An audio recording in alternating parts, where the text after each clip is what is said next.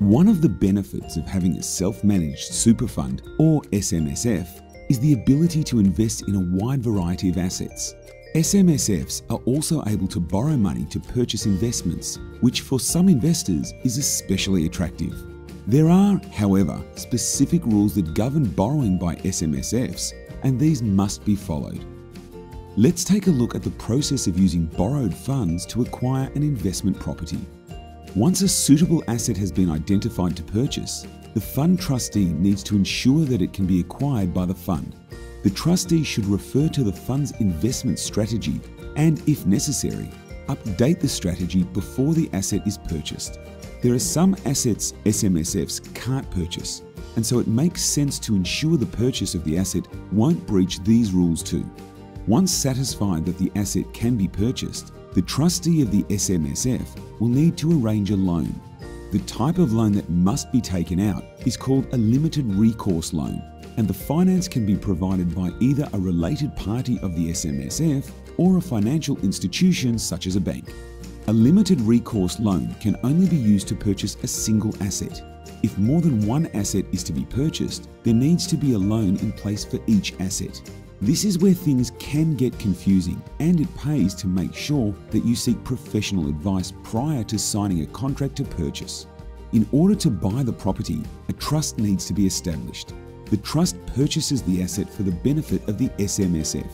The trust is recognized as the legal owner of the property, while the SMSF is the legal beneficiary of the property purchased. The SMSF remains responsible for all transactions, including loan repayments, the receipt of investment income, as well as all taxation liabilities arising from the property. A feature of the limited recourse loans is that if there is a default on the loan, the lender's recourse is limited to the asset held by the trust. All other assets held by the SMSF, including money held in cash and/or shares, are not at risk. The borrowed funds may be used to repair or maintain the property, but the Australian Tax Office places restrictions on alterations that significantly change or improve the value of the asset.